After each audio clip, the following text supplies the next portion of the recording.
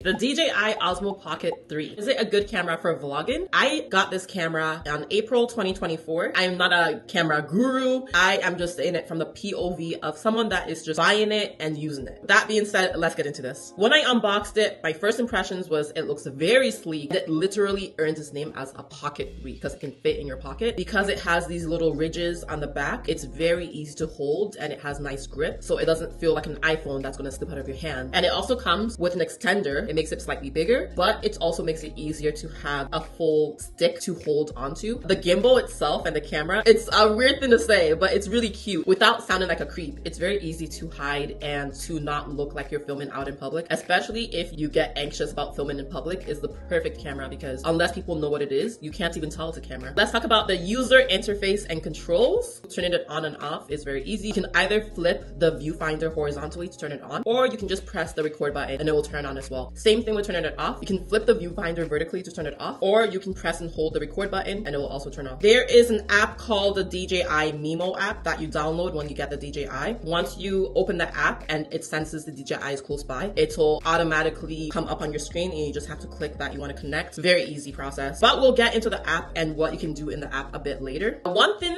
that you do have to get used to is filming on a gimbal. I find that you can't move very drastically and very fast. You kind of have to pace yourself and move slower, but you'll get a feel for it. The gimbal might face upwards and not come back down to a regular level. And if it does, what you can do is if you click the joystick twice, it will realign the gimbal to its original position, just looking straight forward, and you're good to go. Another thing that I love about this compared to, like, let's say an iPhone. One thing about the iPhone is the back camera is better than the front camera. And if you want to be able to see yourself in the viewfinder as you're filming, you're going to have to use the front camera. It's not going to be as good of a quality as the back camera. So the great thing about this is you can swivel the gimbal whichever way you need to, and you'll always have exactly the same quality. So right now I can see myself, I can see what the framing looks like, and the quality is not lost, which is fantastic. There's two ways to swivel the gimbal. There's a bottom corner that has a little swivel arrow that you can click, or you can click the joystick 3 times and it'll swivel around, and you can click it another 3 times, it will swivel back around. The zoom is kind of weaker. It can zoom ×3. However, one thing you learn in general with cameras is it's always better to go closer to whatever object you're trying to film than to use a zoom, because the zoom obviously decreases quality. So if it's a situation where you need to zoom, you can't get closer to the subject, then you kind of just have to use whatever this gives you, which is 3 times. Overall feel and ease of using the DJI, it's very easy. As we know, the DJI Osmo Pocket 3 is a really small camera. So if you wanted to have a second screen that is bigger, you can use the app as your second screen. Whatever you're filming will show up on your iPhone. For this thumbnail, I had to put the DJI Osmo Pocket 3 on the floor to get my shoes in frame. So obviously if it's on the floor, I can't really see the viewfinder, but I was using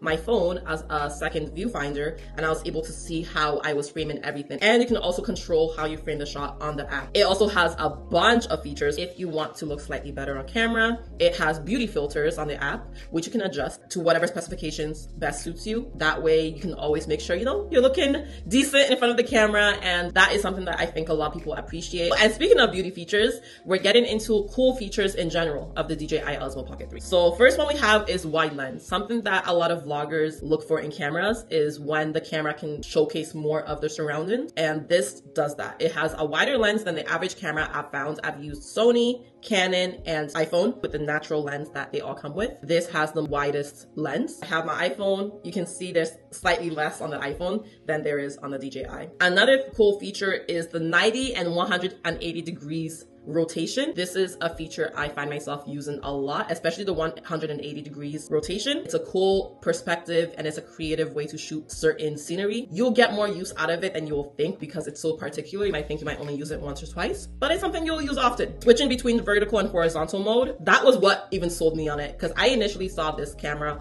on TikTok. Shout out to this guy. This was the first video I saw on it, and the minute I saw the horizontal and the vertical, I was sold. It is so forward thinking and it's the perfect thing for today's creator, because more than likely if you're a social media creator, you have short content and long form content, and it is fantastic for that. So some add-ons that I added that I would recommend is a screen protector for the viewfinder. You'll also get one for the actual camera lens. However, I wouldn't recommend it because it degrades the quality of the camera slightly, but definitely would recommend you getting one for the actual viewfinder. Instead of using the tripod, I got a base that is just wider. Initially, I bought this plastic base. For the first 2 times you put it on, it sticks on pretty well. Eventually, usually it gets really loose and it falls off the DJI very easily. And also it makes it harder to hold the DJI because it has such a wide base. So instead I bought this rubber base. It sticks on the DJI way better. It doesn't fall off, and there's no reason to take it off because you can still film and hold the DJI in your hand comfortably without having to remove the base, which also makes sure that the base doesn't get looser as time goes by. So if I was to recommend any base, it will be this rubber base. Another thing I also bought obviously was a micro SD card. Those are the 3 things I've bought so far. Now with that being said, it is time to get into the cons of the DJI Osmo Pocket 3. Believe it or not, there are some cons, and hopefully with future iterations of this camera, DJI can knock these out. One thing that is a huge con to me is you cannot lock the gimbal in place. There's certain ways you can lock it so that it doesn't move up and down or it doesn't tilt, but you can't lock it from all angles so that it acts as a regular camera that just moves with your arm. I know it is a gimbal, but there's sometimes you just want to use it as a regular camera, and that would be fantastic if you could, and I look forward to them having that in future versions of this camera. Another con is to access the footage you have shot on this camera through the DJI Mimo app, your cellular data has to be off. If your cellular data is not off, when you go to look at your footage, all you see is black screen. You don't see anything, you can't download it, and at first I thought maybe it was my SD card or maybe I just had a lemon, but no, your cellular data has to be off, and it is kind of annoying to have to turn off your data because a lot of times you just forget to turn back on. Another one is downloading times are long. It is slightly shorter if you just take out your micro SD card and plug it directly to your computer, but if you wanted to download footage from your DJI Mimo app, which is what I usually do, downloading times could be